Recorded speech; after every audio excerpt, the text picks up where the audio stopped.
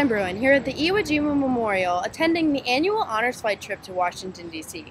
We have had the privilege to hear veteran stories from all different branches of the military. I mean, coming into the airport, it was very touching. It's hard to describe because I never felt that way before. Even when I came back from Vietnam, it was like I went out to get a gallon of milk and came back home. You know, this has been awesome to experience that feeling. Outstanding trip. It was very moving when we deplaned and everyone's clapping. Most of the veterans on this trip are Vietnam veterans. A majority of them expressed feelings of being unappreciated for their service when they returned. The Honors Flight experience is about repairing past damage. We're very thankful that we're being respected now. Some of us didn't feel that way 50 years ago. To end day one, we visited the Navy Museum and the Air Force Memorial. The Navy Museum was highlighted by the Lone Sailor statue and the plaques of the Lone Sailor Award winners. The Air Force Memorial was the last stop of the day, highlighted by the sky-high spires. To start off day two, we visited Iwo Jima Memorial, which is a tribute to the Marine Corps for a battle in Iwo Jima, Japan, where troops took over the island and raised the flag to celebrate. It was one of the bloodiest battles in Marine Corps history.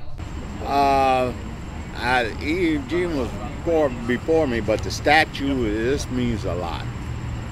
The hymn means everything because it's something you live by.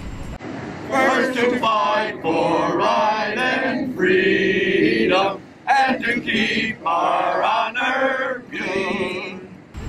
It gives you energy. It gives you a lot of energy, a good belief in what you did. You did it right, and you're proud to represent the ones that didn't make it back, and the ones that were thinking about going. You want to try to do your best to show them everything is not always right in this world, but it can be better. And all we got to do is stay together.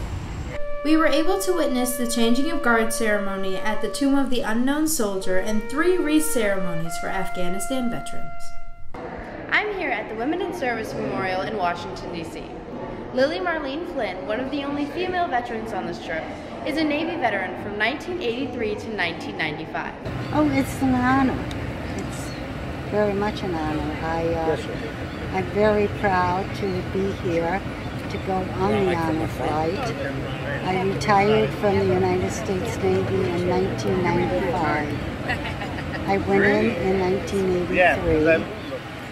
Then I was injured, so I spent 13 years in the Navy. Lee Ellington was a shopkeeper in the Navy, and then she became a reservist and finally retired in 2005. Her husband, Larry Ellington, was in the Air Force, and she describes how much this trip means to both of them. It means a lot.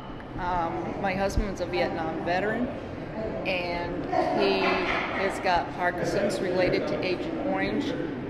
This means a lot to him too, and just coming to see the Women's Memorial was great. I saw a lot of things that when I went in '67, women were not allowed to do, and nowadays they can do it. The Navy Shipyard is a historical museum that serves as a compilation of nostalgic treasures for Navy veterans. The World War II Memorial showed such a tragic war in such a commemorative way. They even had a spot for Kilroy, a memento from the war. Bill Boza was a memorable tour guide throughout the trip. His jokes and extensive knowledge on history made for an amazing tour for the veterans. I've won the lottery. Born in the greatest country in the world, and the Army helped educate me, so now it's time to pay back. The most emotional part of our trip was the Vietnam and Korean memorials. With only one Korean vet and over 40 Vietnam vets, there was a lot of emotion in the air. With vets seeing and tracing their friends' names on the wall came tears and anger at what had happened to them. For our final day, we went to the Marine Corps Museum and the Army Museum. At the Marine Corps Museum, there was a timeline of exhibits that showed Marine involvement in war. At the Army Museum, we got a look into the Army's roots in the nation and what it was like being drafted for Vietnam. Battles took place. I actually, spanning from Massachusetts to South when I Carolina. got drafted, I was pretty bummed. but when I got home, it was like, man, that was quite an experience. Eventually, I think everybody should go through this. It's a humbling experience. British forces but a good one. under the command of General And when I came back, I told everybody the that. siege of Europe.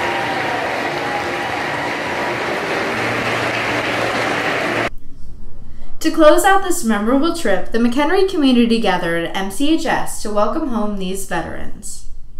We have been honored to travel with all of these amazing vets and the Veterans Network Committee. We will forever be grateful for this opportunity. We hope to inspire others to carry on the veterans' legacy. Reporting for the Warrior Weekly, we're Bruin, Rayaan, Ahmed, and Nikki, Sisson.